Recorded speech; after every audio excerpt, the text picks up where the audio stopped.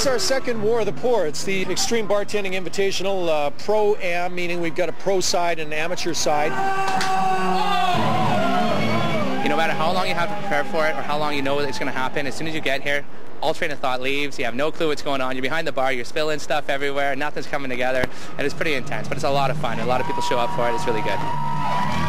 It's totally a brotherhood. I love to see the guys that aren't in competitions as often as I am do well, because just to see the look on their face when they come off and have everybody screaming for them, I get to say to them, see, that's what it's all about. To tell you the truth, it's just one of those things that people scoff at, oh, a bartender is a career. But I know bartenders who are my mentors who are independently wealthy now, and so I look up to them. There's flair bartending, there's Olympic, there's freestyle, cocktail, whatever you want to call it. You can throw lots of things in the air and you can make it look cool, but can you do it without spilling? Can you do it without slowing down? And can you make everybody happy? The thing that's so great about this industry is no one's really secretive, they don't hold back their moves. They just, you want to see something, hey, how'd you do that? Oh, come on, man, I'll show you for sure. I'll show you how to slow it down, make it look cleaner, everything. I've been bartending for probably about 10 years now, and I just love it. I love meeting people. I love serving drinks. It's like you want to go out and party, but you don't want to spend a bunch of money, so hey, why not get a job and make money instead? It's great. You know what, at the end of the day, professional bartenders in a busy bar can make more than a doctor.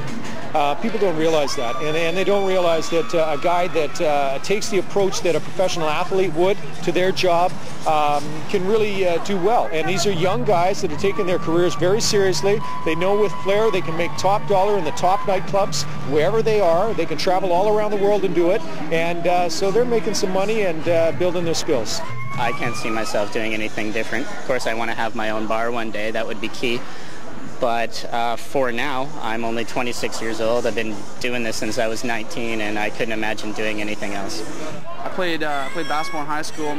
Went down to Washington State on a basketball scholarship, and that was great. But when I came back, it was like, what do I do? Do I go pump gas, or what do I do? When you're playing Division I basketball, the onus is on you to take charge, and I love that feeling. And bartending does that for me, because I'm there, to provide entertainment for sure.